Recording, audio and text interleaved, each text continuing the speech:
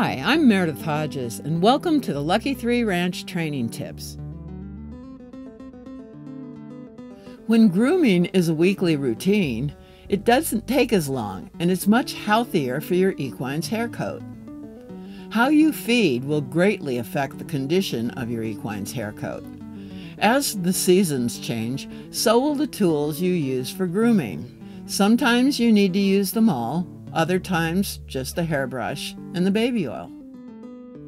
During our most inclement weather in winter and spring, the equine will naturally grow a nice thick hair coat to protect him from the cold and rain. Often, the equines will not use their shelters, but will stand out in the weather. Later, you might see them actually use their shelter. I believe this is how they self-clean their coats, like taking a shower. Even though donkey hair is not supposed to shed water as easily as horses and mules, they will get under the shelters when they really need to do it. They are quite intelligent animals. During the winter months, I allow their bridle paths to grow out. I use the shedding blade only where there is mud and dirt. Then I follow up across their whole body with a multi-bristled human hairbrush. It will go deep into the skin through their long hair. The hairbrush is also a therapeutic tool that will not only remove skin-deep dirt, but will stimulate the skin and promote better circulation, enhancing the health of the hair coat. I apply Johnson's baby oil to the manes and tails. It keeps them soft and prevents knotting. It will also prevent them from chewing on each other's manes and tails. This promotes mane and tail health and allows for more growth. This is often difficult with mules and donkeys, especially their manes. During the spring months, mud becomes a nightmare. I used to try to remove it with a shedding blade, but it took hours.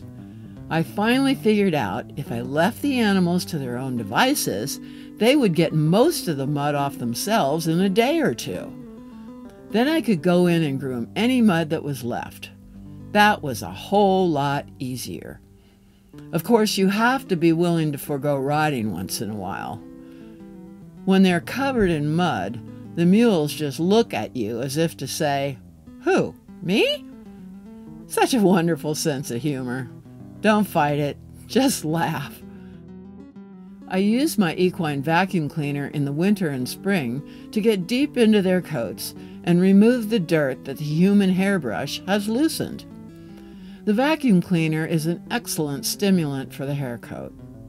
It is even more useful and productive than massage for any animals that have a large crest that needs to be reduced. Extended work with the hairbrush on an enlarged crest also promotes better circulation and softens the fatty tissue. This helps to reduce the crest as well.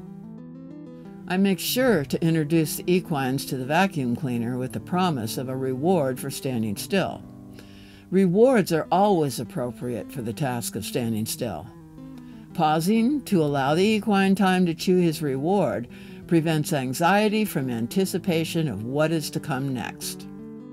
When the weather becomes consistently warmer, I will clip their bridle paths so the bridle will not become entangled with their mane.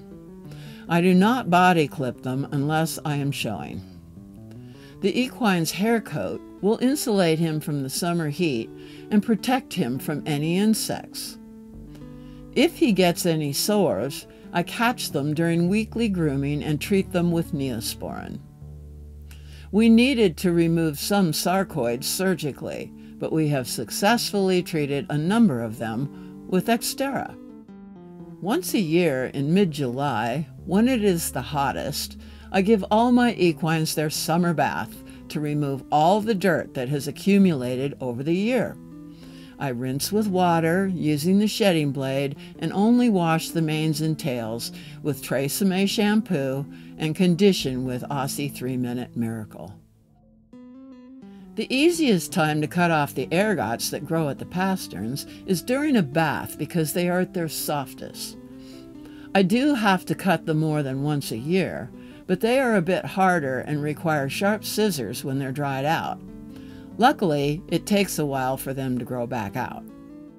When I'm going to work individual animals after grooming, I bring them up to the workstation at the tack barn. When I just do group grooming of the herd, I fill a bucket with a wet towel for cleaning eyes, ears, and nostrils, a shedding blade for removing mud, my human hairbrush for shedding the whole body and doing manes and tails with Johnson's baby oil, small clippers to do the bridle path every other week, a hoof pick as needed, Neosporin for any sores, and a dandy brush for finishing. I can get through 12 mules, 4 donkeys, and a miniature horse in 2 short hours during the shedding season, and once they are mostly shed out, an hour and a half or less. Keep in mind that the horses shed early in the spring. Mules generally are not fully shed out until June or even July, and donkeys not until August. They all begin to grow back their heavy hair coats for winter in September. Of course, this can vary a bit with climate in your area. In the summer, we fly spray once a week with Farnham Tritech 14. When you employ this simple weekly grooming plan, their hair coats remain soft and shiny, even during the long hair winter months.